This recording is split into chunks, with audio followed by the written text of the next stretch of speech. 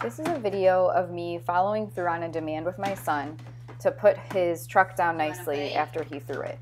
You can see in the video that I'm moving him away from his toys and following through with the demand to put the truck down nicely. I'm assessing the environment and figuring out what I need to do to get him to follow the instruction. I push his toys away so that he's more likely to follow the instruction, and anytime he reaches for something, I block access to it and repeat the demand.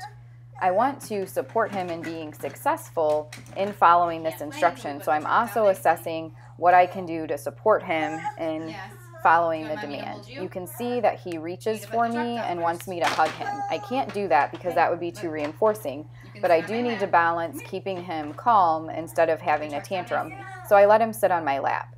Notice that I'm not hugging him or positively engaging with him. I'm just letting him sit on my lap to help him stay calm and follow the demand. Anytime he shows an interest in something, I will repeat the demand, but if he's not showing an interest in something, I will wait until he has an interest in something.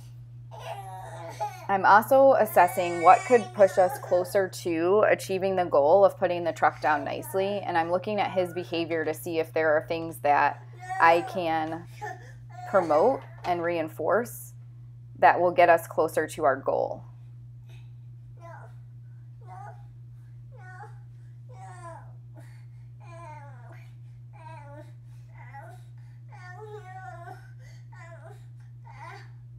You ready to put it down nicely?